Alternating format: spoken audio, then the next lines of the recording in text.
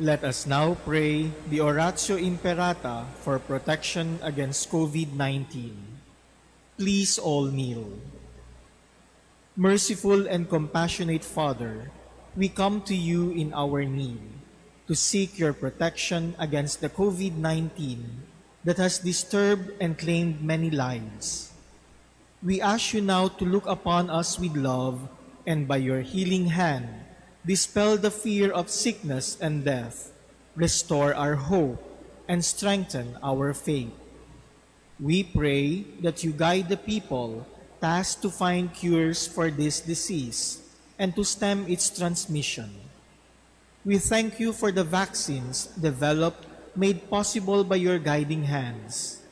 Bless our efforts to use these vaccines to end the pandemic in our country. We pray for our health workers that they may minister to the sick with competence and compassion. Grant them health in mind and body, strength in their commitment, protection from the disease. We pray for those afflicted. May they be restored to health. Protect those who care for them. Grant eternal rest to those who have died. Give us the grace in these trying times to work for the good of all and to help those in need. May our concern and compassion for each other see us through this crisis and lead us to conversion and holiness. Grant all this through our Lord Jesus Christ, your Son, who lives and reigns with you in the unity of the Holy Spirit, God forever and ever. Amen. Amen. We fly to your protection, O Holy Mother of God. Do not despise our petition in our necessities, but deliver us always from all dangers, O glorious and blessed Virgin. Amen. Amen. Our Lady, health of the sick, Pray for us. Saint Joseph, Pray for us. Saint Raphael the Archangel, Pray for us. San Roque, Pray for us.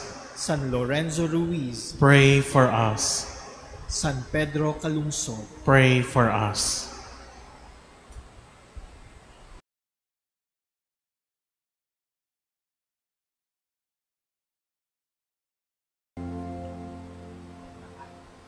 In the name of the Father, and of the Son, and of the Holy Spirit. Amen. The Lord be with you. And with your spirit.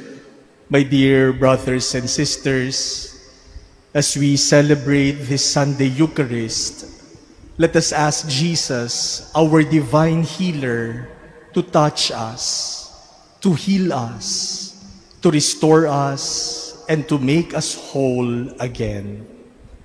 We know that in Jesus, all things will be well. Let us continue to offer this Mass for our brothers and sisters who are not well, who are sick. Let us pray for those who have passed away and their families who are grieving the loss of their loved ones. Let us also pray for our frontliners, especially our healthcare workers. And let us pray that God may protect us, that God may always keep us safe, that God may make us well, so that we may become less unworthy to receive God's healing love. Let us now call to mind our sins, and let us beg the forgiveness by which we are renewed and saved.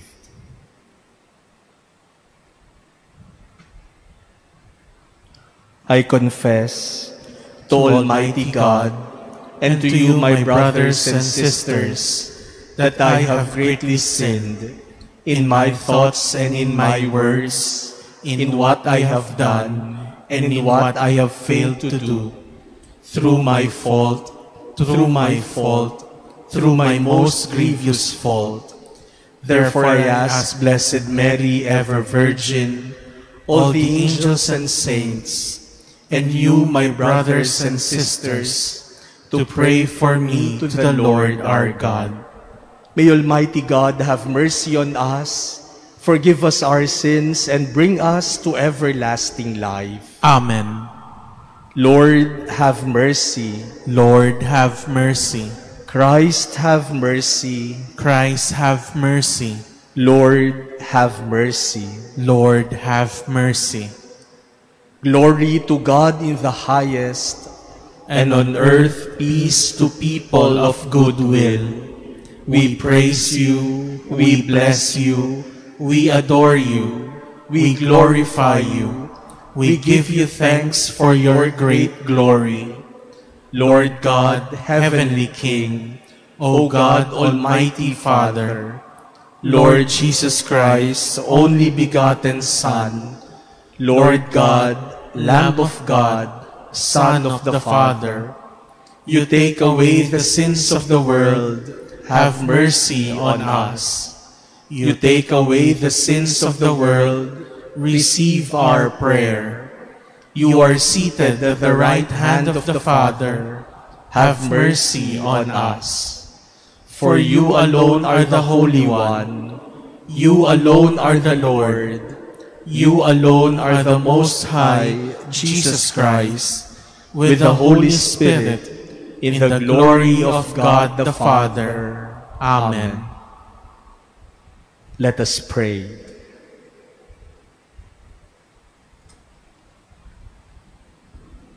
O God, by whom we are redeemed and receive adoption, look graciously upon your beloved sons and daughters, that those who believe in Christ may receive true freedom and an everlasting inheritance. Through our Lord Jesus Christ, your Son, who lives and reigns with you in the unity of the Holy Spirit, one God, forever and ever. Amen.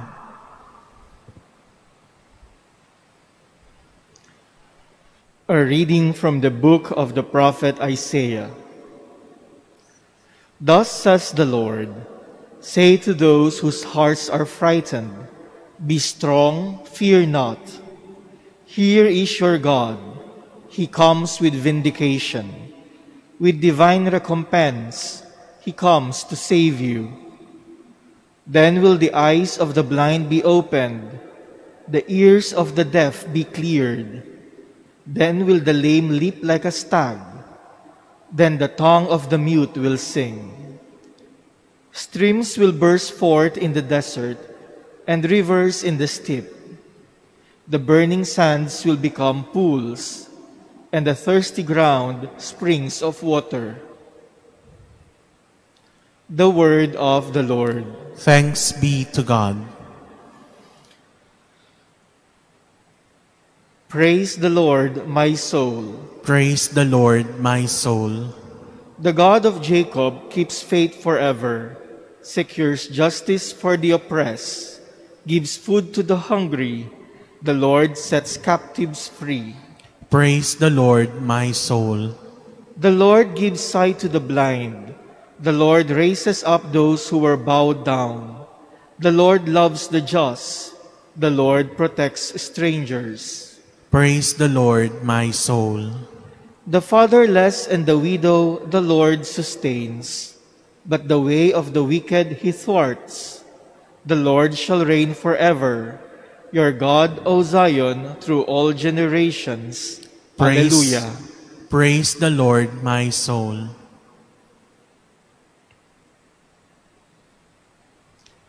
A reading from the letter of St. James. My brothers and sisters, show no partiality as you adhere to the faith in our glorious Lord Jesus Christ.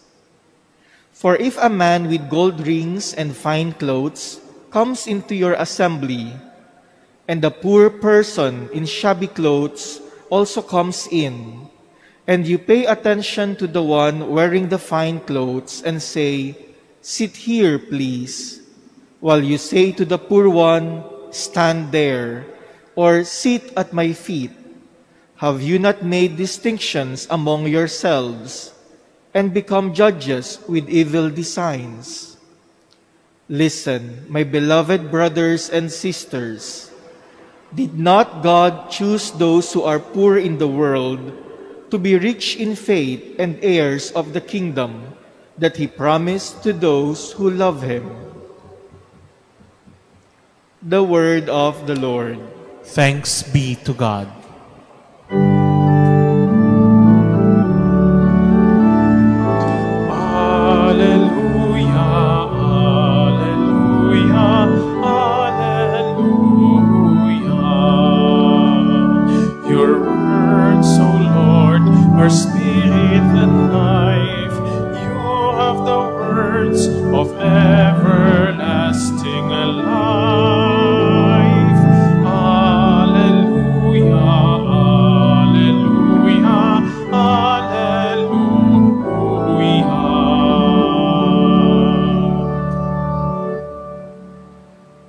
The Lord be with you. And with your spirit. A reading from the Holy Gospel according to Mark. Glory to you, O Lord.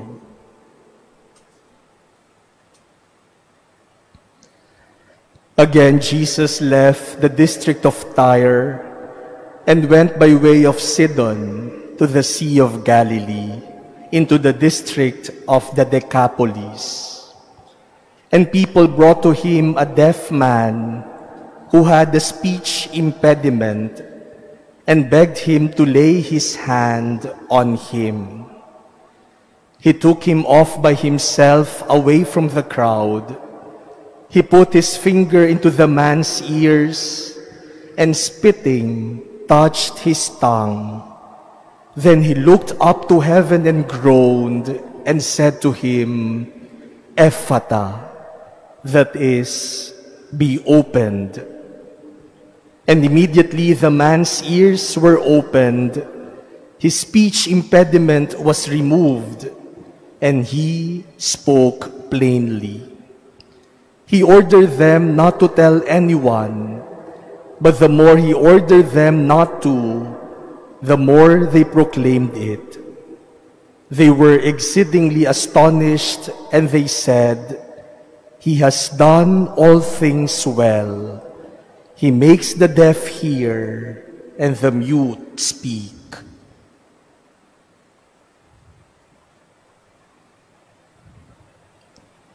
The Gospel of the Lord.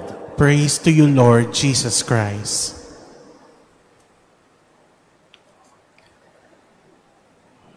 My dear brothers and sisters, He has done all things well.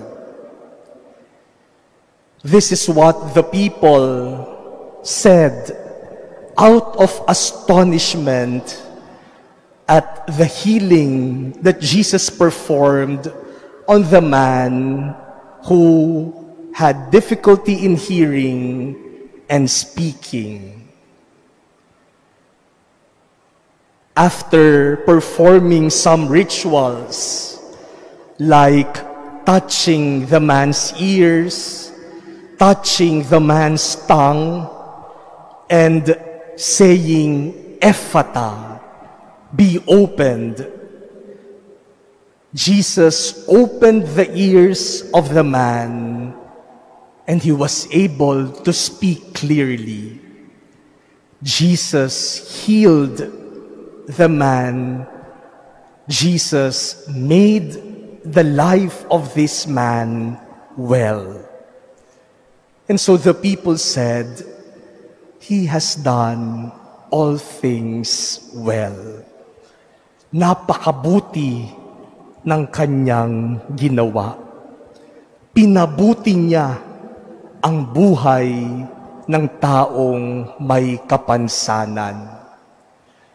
My dear brothers and sisters, that is who our God is. God makes all things well. Ginagawa ng Diyos na mabuti ang lahat ng bagay. And this is also what we heard in our first reading today. The Lord, through the prophet Isaiah, says, Say to those whose hearts are frightened, be strong, fear not. Here is your God. He comes with vindication. He comes to save you. The eyes of the blind will be opened. The ears of the deaf will be cleared. The lame will leap like a stag, and the tongue of the mute will sing. Napakagandang mga pangako ng Panginoon. Kalooban ng Diyos na mapabuti tayong lahat. God makes all things well. But by saying that statement, by saying Jesus makes all things well, we do not only mean the effect or the result of what Jesus does. Kapag sinabi nating ginagawa niyang mabuti ang lahat ng bagay, hindi lamang ito tungkol sa ano ba yung naging resulta o epekto ng kanyang ginawa. Dahil sa kanyang ginawa, naging mabuti ang lahat ng bagay. Dahil sa ginawa ni Jesus, naging mabuti ang buhay ng isang taong may dating kapansanan. The statement, "He has done all things well," could also have another meaning. It could also mean the manner or the way Jesus does the things that He does. Hindi lamang yung resulta ng kanyang ginagawa, kundi paano din niya ito ginagawa. Ginagawa niya ang lahat ng bagay ng mabuti. Ibig sabihin, pinagbubutihan niya ang lahat ng kanyang ginagawa. My dear brothers and sisters, this is Jesus' way of telling us that in everything He does, whether that be in teaching, preaching, healing, Jesus always gives His best. Jesus gives His all. Jesus is never mediocre. Jesus is not stingy. Hindi sinasabi ni Jesus, okay na yan, pwede na yan, papasa na yan. Hindi kuripot si Jesus sa kanyang mga ginagawa at ibinibigay. Kapag siya'y nagbigay, ibibigay niyang lahat. Kapag siya'y may ginawa, pagbubutihan niya ang lahat ng kanyang ginagawa. Jesus always gives His best. Jesus always gives His all to the point of offering everything that He has, even His own life. Indeed, Jesus does all things well. Pinagbubutihan niya ang lahat ng bagay. My dear brothers and sisters, do we also give our best? Or are we mediocre? Pinagbubutihan ba natin ang lahat ng ating ginagawa? O may mga pagkakataon na konti lang ang ating ibinibigay, hindi natin ibinibigay ang lahat. Yung attitude na okay na, papasa na, uubra na, pwede na yan, kahit hindi ko ibinigay ang lahat ng pwede kong ibigay. Kahit hindi ko gawin ang lahat ng aking makakaya. St. James, in our second reading today, calls our attention to a bad attitude that we are all guilty of. That is the tendency to be partial. We all tend to be biased and prejudiced towards other people. Sabi ni St. James sa ating ikalawang pagbasa, kapag may tao na maganda ang damit, maayos ang itsura, mayaman, binibigyan natin ng magandang upuan. Maganda ang pagtrato natin. Ibinibigay natin ng lahat. Pero kapag dukha, kapag mahirap, kapag madumi, kapag mukhang walang maibibigay, kapag mukhang hindi magdodonate, hindi rin natin binibigyan ng atensyon. Minamaliit pa nga natin. My dear brothers and sisters, partiality is a sign that we are selective in doing our best. Sa mga taong ito, sa pagkakataong ito, ibibigay ko ang aking lahat. Kapag itong mga taong ito, nakangiti ako kapag haharap sa kanila. Pero sa mga taong ito o sa pagkakataong ito, hindi ko ibibigay ang lahat. Sisimangutan ko pa sila. Being partial means we are selective in giving and doing our best. But Jesus does all things well. He consistently does all things well. My dear brothers and sisters, Jesus has done all things well. It could mean the result of what Jesus does, and it could also mean the manner that Jesus does the things that He does. And you know, there is a connection between these two meanings. Jesus does everything well because Jesus does everything well. Napapabuti ni Jesus ang lahat ng bagay dahil pinagbubuti ni Jesus ang paggawa ng lahat ng bagay. The effect is determined by the manner that something is done. Kung gusto mong maging mabuti ang isang bagay, kung gusto mong maging mabuti ang resulta, pagbutihin mo din.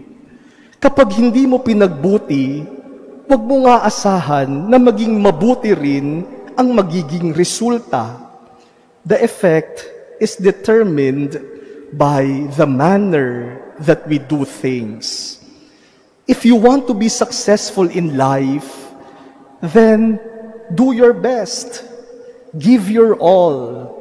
Gawin mo ang lahat para ka magtagumpay. Hindi ka magtatagumpay kung hindi mo naman ibibigay ang lahat. If you want to get high grades, then study well. Ibigay mo ang lahat sa pag-aaral, pagbutihin mo ang pag-aaral, at magiging mabuti at maganda rin ang iyong grades. If you want to be promoted in work, then give your best. Pagbutihin mo ang pagtatrabaho. Kung hindi mo pagbubutihin ng pagtatrabaho, huwag mong asahan na mabigyan ka ng promotion. If you want to have a strong marriage, if you want to have a stable family, then give your best in loving and being faithful to your spouse and to your family. Ibigay mo ang lahat. Pagbutihin mo, maging tapat ka, at magiging maayos at maganda ang iyong pamilya. Huwag tayong aasa na magiging napakabuti ng lahat kung hindi naman natin pinagbubutihan. Kapag gusto nating maging mabuti, mahusay ang lahat, sa kokoonting pagsisikap, yan ang simula ng corruption. Konting binigay, pero gusto maraming makukuha.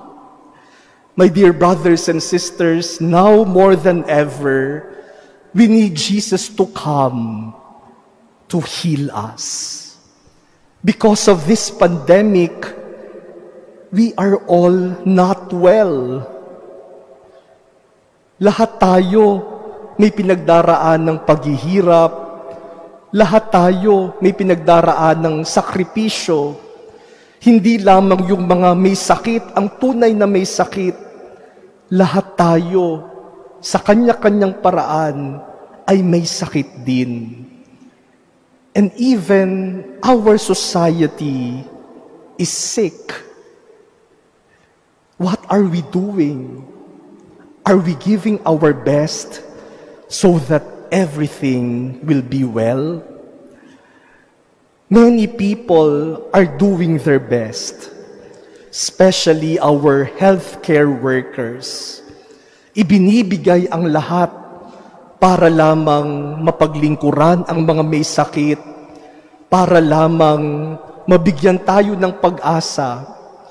But if they are the only ones who are giving their best, things will not get well. Lahat tayo, tulong-tulong, sama-sama, pagbutihin upang maging mabuti ang ating sitwasyon, ang ating kalagayan. If only the healthcare workers will give their best, and we will not cooperate, we will not do our part, things will definitely not get well. If only some people give their best, if only some people will do things well, and leaders in government will be mediocre, things will definitely not get well. If we want things to get well, to be well, then let us do all things well. Today, my dear brothers and sisters, is the feast day of Mother Teresa of Calcutta. And she is a perfect example of what we are talking about today. Mother Teresa, by serving the poorest of the poor, by taking care of those who are sick, those who are neglected by society, she made life well for them. She gave them dignity. She gave them quality life. But Mother Teresa was able to do this because Mother Teresa would always do things well. She would not settle for less. She would always give the best services, the best facilities, the best love that she could give. She would even say, it's not really how much that you give, but how much love that you put in the giving. That is making other people's lives well by giving her all, by doing things well. My dear brothers and sisters, Jesus does all things well. Let us follow his example. If you want things to be well, then do all things well.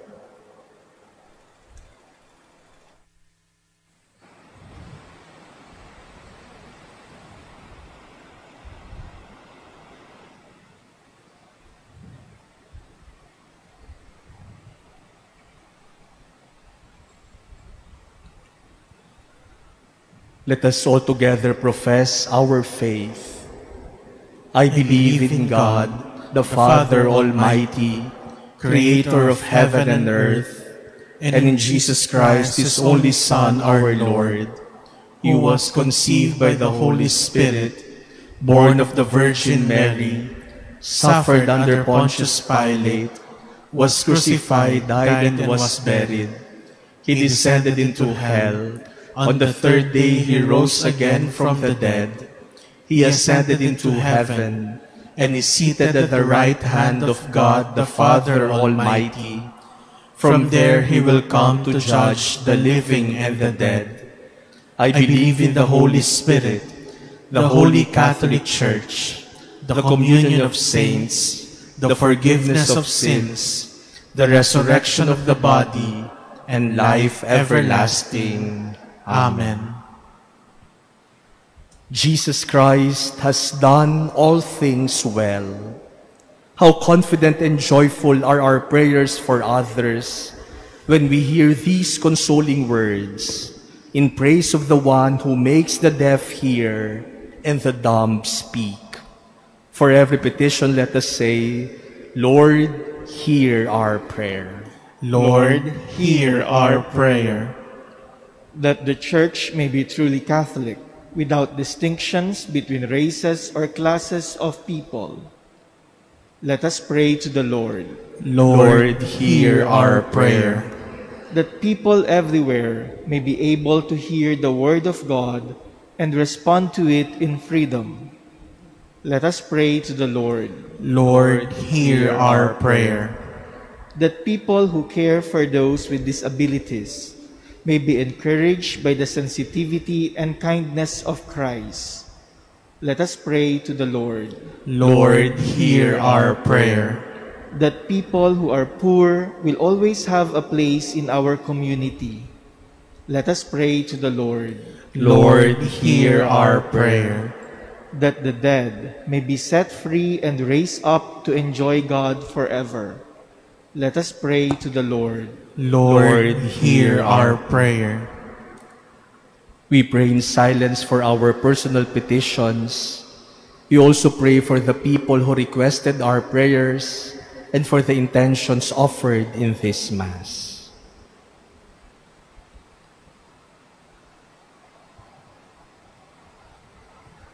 Lord of healing love, you have opened our hearts to the gospel. You have opened our lips to proclaim it. Receive the prayers of believers baptized in the saving grace of your Son, our Lord, who lives and reigns forever and ever. Amen.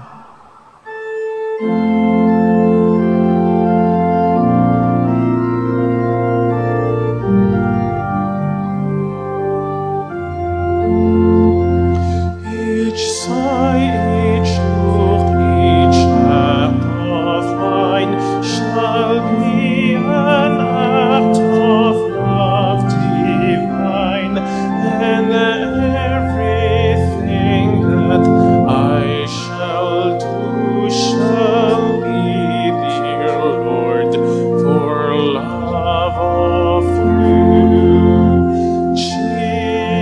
Jesus, hear thee do I call, and everything that I shall do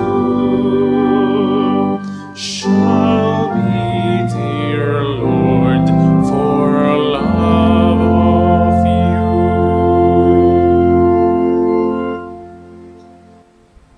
Pray, brothers and sisters, that my sacrifice and yours may become acceptable to God, the Almighty Father. May the Lord accept the sacrifice at your hands for the praise and glory of his name, for our good and the good of all his holy church.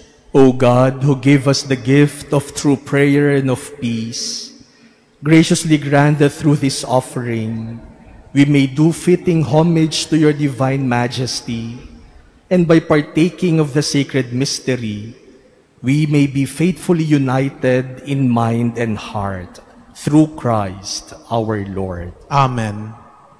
The Lord be with you. And with your spirit, Lift up your hearts. we lift them up to the Lord. Let us give thanks to the Lord our God. It is right and just. It is truly right and just, our duty and our salvation, always and everywhere to give you thanks, Lord, Holy Father, Almighty and Eternal God, through Christ our Lord.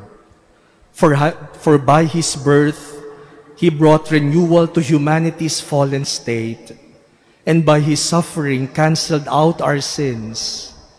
By His rising from the dead, He has opened the way to eternal life, and by ascending to you, O Father, He has unlocked the gates of heaven. And so with the company of angels and saints, we sing the hymn of your praise, as without end we acclaim. Holy, holy, holy Lord God of hosts, heaven and earth are full of your glory. Hosanna in the highest. Blessed is he who comes in the name of the Lord. Hosanna in the highest. You are indeed holy, O Lord, the fount of all holiness.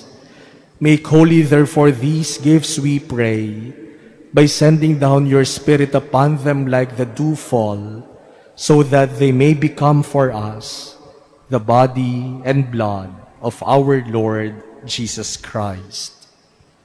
At the time he was betrayed and entered willingly into his passion, he took bread, and giving thanks, broke it, and gave it to his disciples, saying, "Take this, all of you, and eat of it, for this is my body, which will be given up for you."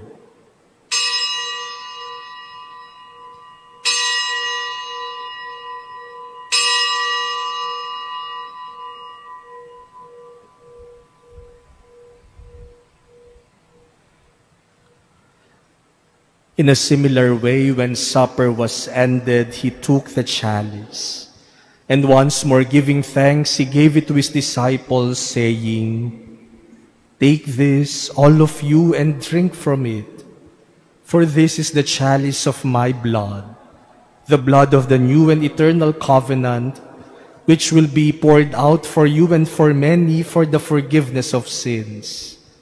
Do this in memory of me."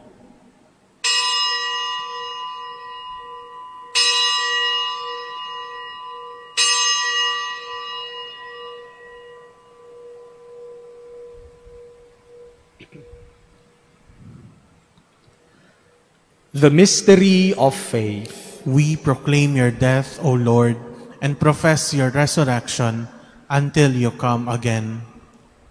Therefore, as we celebrate the memorial of his death and resurrection, we offer you, Lord, the bread of life and the chalice of salvation, giving thanks that you have held us worthy to be in your presence and minister to you. Humbly we pray that partaking of the body and blood of Christ, we may be gathered into one by the Holy Spirit.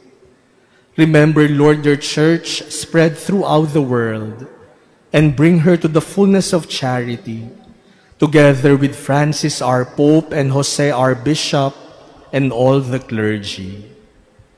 Remember also our brothers and sisters who have fallen asleep in the hope of the resurrection, and all who have died in your mercy. Welcome them into the light of your face.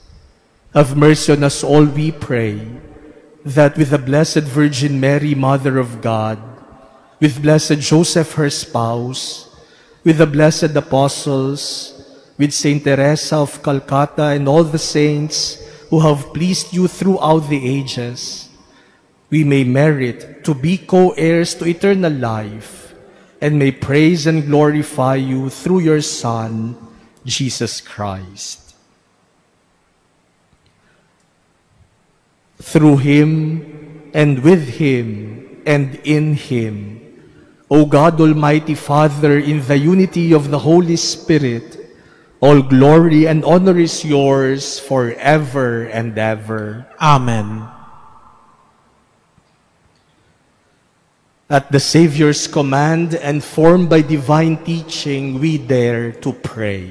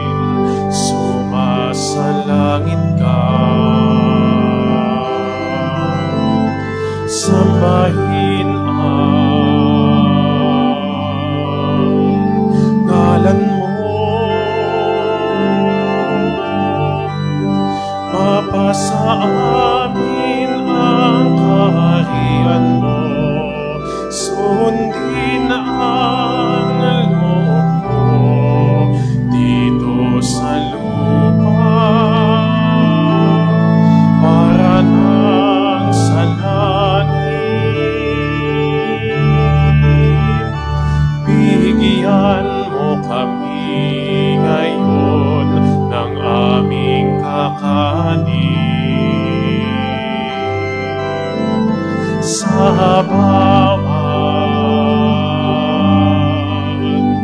araw. At patawarin mo ang aming sana, tulad ng aming pagpapatawad sa nagkakasala sa amin. At huwag mo kami ipahintulot sa tukso, at iadya mo kami sa lahat ng masama.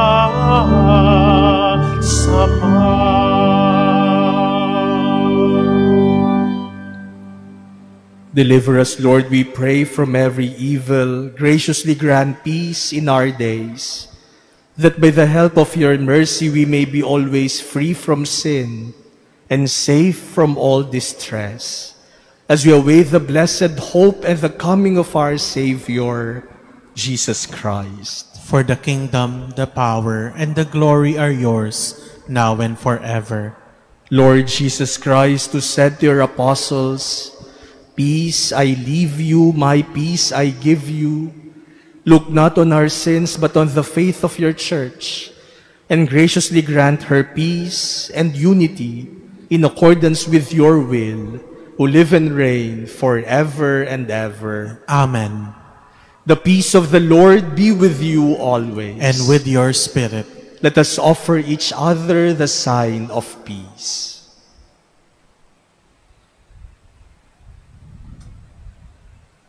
Lamb of God, you take away the sins of the world. Have mercy on us. Lamb of God, you take away the sins of the world. Have mercy on us. Lamb of God, you take away the sins of the world. Grant us peace. This is Jesus, the Lamb of God. Behold him who takes away the sins of the world. Blessed are those called to the supper of the Lamb. Lord, I am not worthy that you should enter under my roof, but only say the word, and my soul shall be healed. Act of spiritual communion. My Jesus, I believe that you are present in the most holy sacrament. I love you above all things, and I desire to receive you into my soul. Since I cannot at this moment receive you sacramentally, come at least spiritually into my heart. I embrace you as if you were already there, and unite myself wholly to you. Never permit me to be separated from you. Amen.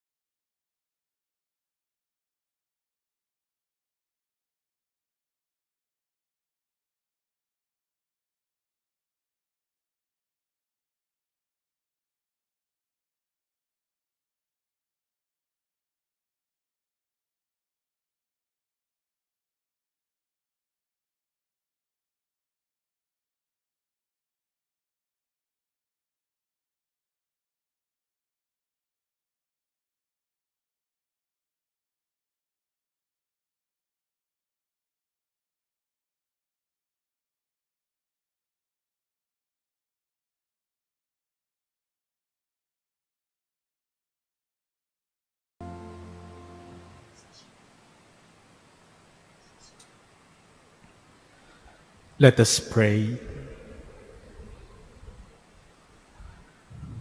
Grant that your faithful, O Lord, whom you nourish and endow with life through the food of your word and heavenly sacrament, may so benefit from your beloved Son's great gifts, that we may merit an eternal share in his life, who lives and reigns forever and ever. Amen. Maraming salamat po sa inyong lahat sa pakikisa sa pagdiriwang ng banal na misa mula dito sa Manila Cathedral. We thank those who are joining this Mass, especially those who come from other countries. Thank you for being part of the online community of the Manila Cathedral. We also thank the different social media platforms sharing our Mass today, so that many of our brothers and sisters may be spiritually nourished this Sunday. And may God bless this new week. May God keep us safe. May God make all things well for us, for our loved ones, and for our society. And may we always give our best. May we always do things well. The Lord be with you. And with your spirit. Bow your heads and pray for God's blessing. May the Lord bless you and keep you now and forever. Amen. May He let His face shine upon you and show you mercy now and forever. Amen.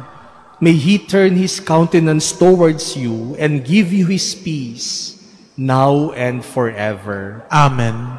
And may the blessing of Almighty God, the Father, and the Son, and the Holy Spirit come down on you and remain with you forever. Amen. Go in peace, glorifying the Lord by your life. Thanks be to God.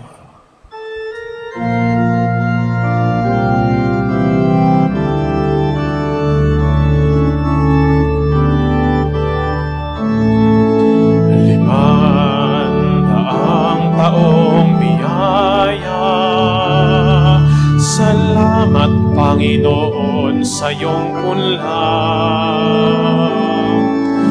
misyong kaloob sa ating puso. Aming sarili ay aming handog, laging tapat at laging tugon, naririto handa kami, Panginoon.